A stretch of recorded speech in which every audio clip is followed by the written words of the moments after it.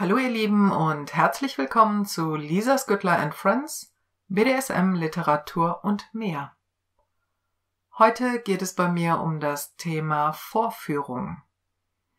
Für alle, die nicht wissen, was das ist im Prinzip, wenn ein oder ein Sub nackt vor einer gewissen Anzahl Menschen geführt wird und präsentiert wird.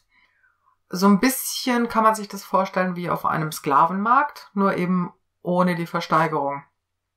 Denn eine Versteigerung gehört nicht zwangsläufig zur Vorführung.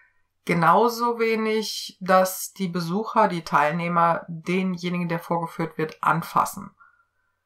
Das ist absolute Absprache und natürlich gibt es auch Vorführungen, wo Sub angefasst oder auch bespielt werden kann. Das wird aber definitiv bekannt gegeben. Also im Grunde genommen ist es nur ein Präsentieren des Eigentums. Meistens sind die Damen dabei nackt mit Halsband und Kette oder Halsband und Leine und High Heels, manchmal auch ganz nackt. Bei den Herren habe ich schon von Keuschheitsgürteln gehört, von komplett nackt oder auch mit Maske, je nachdem, welche Position der Herr im normalen Leben hat. Dann ist natürlich eine Maske gar nicht so schlecht. Ja, der Kick bei einer Vorführung. Hier geht's meiner Meinung nach mal wieder um die Demütigung. Denn ich sag mal, mit Halsband und Leine auf eine Bühne geführt zu werden, wo vorne Menschen sitzen, die sich dann ansehen, wie man aussieht, deren Blicken man doch hilflos ausgeliefert ist, geht mit Sicherheit in die Demütigung rein. Ja, wenn man sich auf eine Vorführung einlässt, dann hat man meistens auch etwas Exhibitionistisches an sich. Denn so komplett ohne kann ich mir kaum vorstellen, dass einem das so wirklich Freude macht. Ich selbst habe es noch nicht ausprobiert, würde ich auch nicht. Ist so gar nicht meins. Aber wie gesagt, ich kann mir gut vorstellen, wenn man nicht zeigefreudig ist, dann wird das Ganze ziemlich zur Qual. Natürlich kann es auch den Hintergrund haben, dass man einfach seinen Herrn stolz machen will, dass man das als Aufgabe bekommen hat, vielleicht einfach über seinen Schatten springen muss in diesem Moment. Und ja, wie gesagt, es kann dann auch zu Streicheleinheiten von fremden Herren oder von fremden Damen kommen. Es kann bis hin zum Spielen gehen, wobei wir ja dann eigentlich mehr schon wieder beim Gangbang sind. Die reine Vorführung würde ich jetzt wirklich nur in dem Bereich reinpacken, wo es ums Zeigen geht. Zeigen und präsentiert werden. Ja, dazu sollte man natürlich jemanden haben, der in der Lage ist, auf einen aufzupassen. Hierbei braucht man ganz, ganz, ganz klare Absprachen und da sollte man auch im Vorfeld direkt Nein sagen, wenn es auch nur einen Schritt weiter geht, als man sich selber zutraut. Denn sowas kann natürlich auch fürchterlich in die Hose gehen. Wenn man zum Beispiel nicht klar gesagt hat, dass man von jemand Fremdes nicht angefasst werden möchte. Klar, kann es auch total Spaß machen, kann ich mir auch vorstellen, wenn man vielleicht auch noch die Augen verbunden hat und nicht genau weiß, wie viele Leute sind da, wer macht was. Da kommen wir dann wieder so ein bisschen in das Mindfuck, in die Brain Games rein. Weil da kann man natürlich auch viel faken, so als Herr. Ich meine, es müssen ja gar keine Leute da sein. Es reicht ja, wenn Sub das glaubt. Und es müssen auch keine fremden Leute Sub anfassen. Es reicht ja, wenn sie es glaubt. Aber auch das ist ein komplett anderes Thema, gehört nicht zur Vorführung.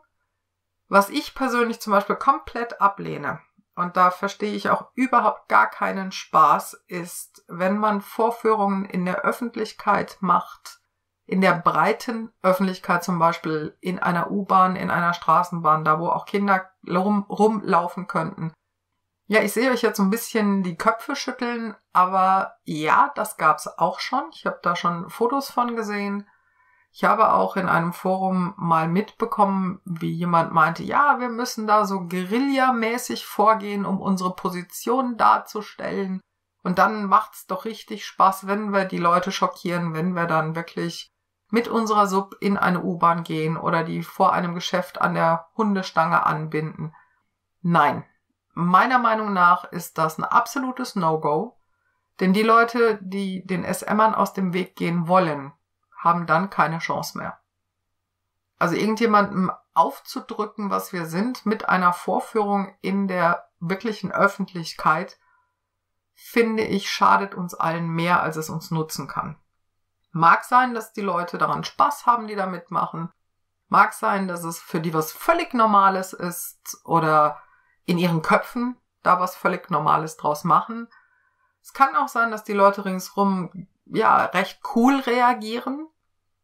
Aber es können, wie gesagt, jederzeit Kinder vorbeikommen. Es können jederzeit Leute vorbeikommen, die nicht wissen, was ist denn da, warum läuft denn da ein Mensch nackt mit Halsband rum? Und da würde ich ganz klar sagen, nein, geht gar nicht.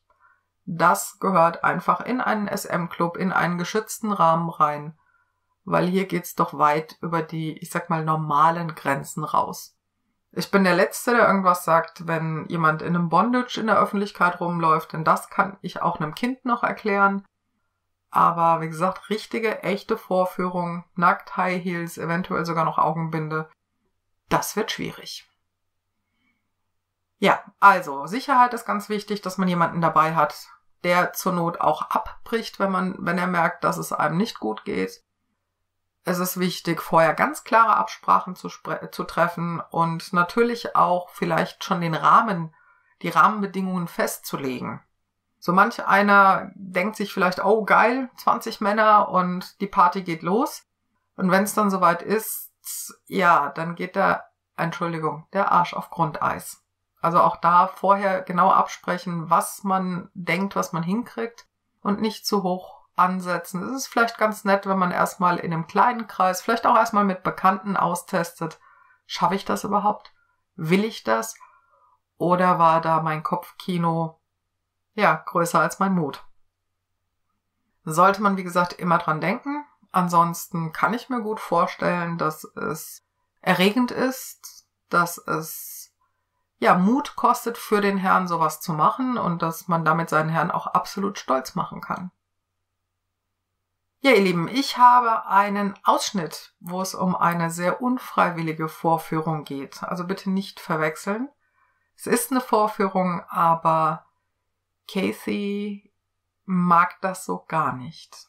Und die Szene ist aus Die Sklavin des Zauberers.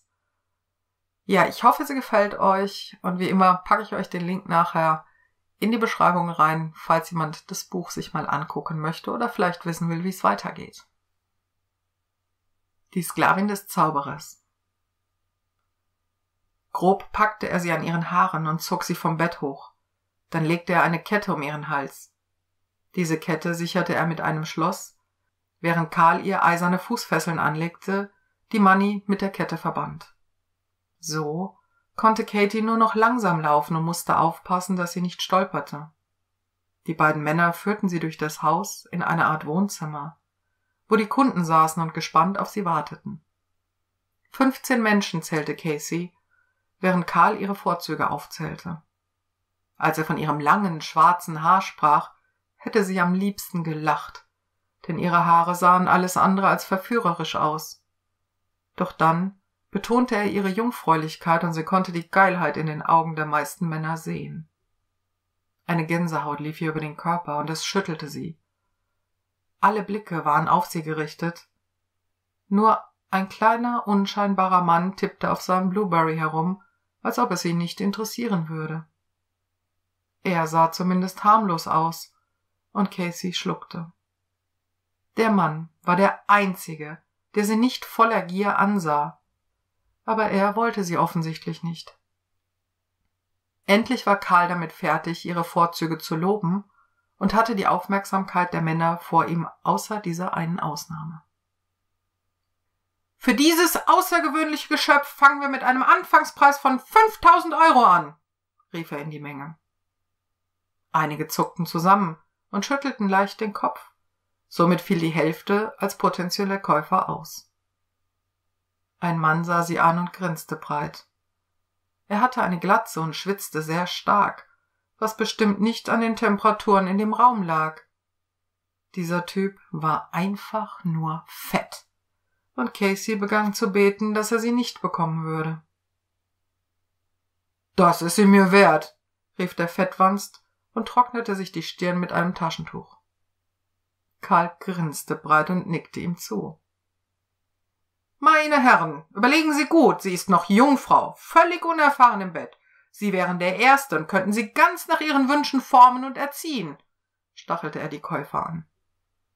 »Höre ich 5.500?« fragte er laut. Eisern hielt Casey den Kopf hoch und starrte stur auf die gegenüberliegende Wand. Nur wenn einer der Männer ein Gebot abgab, konnte sie nicht anders, als ihn anzusehen.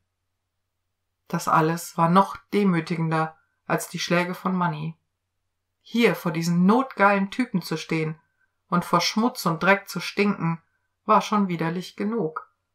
Allerdings zu wissen, dass am Ende einer von ihnen Hand an sie legen würde, war am schlimmsten.